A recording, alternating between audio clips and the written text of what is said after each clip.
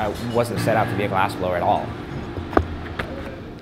That's the funny thing about life is I would have never thought I'd be here. It was just one of those things that kind of naturally happened, and I'm stoked, you know. I'm super lucky to be where I'm at selling art. You know, I sell art for a living. I get to make art for a living.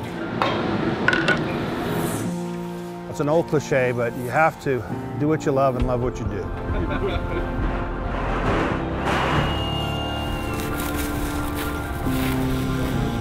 I think at the core of any organization's success is trust. For me to be accredited means I'm doing a good job.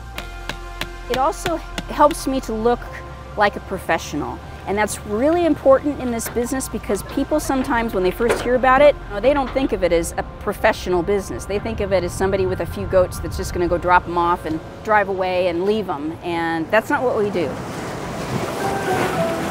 My grandfather, he would always give people product. My grandfather would say, "Don't worry, it'll come back." Like he said, it comes back, you know. You don't know when it's gonna come back, but it does, and it's true. I believe it. We just take good care of them. We just take good care of them.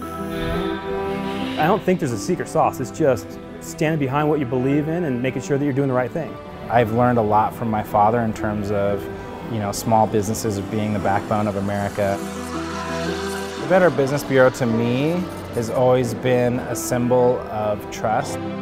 Being part of the BBB was one step of many to hold ourselves accountable. To me, it's all about making sure whoever comes in here walks out of here smiling and happy and feel like they've gotten taken care of.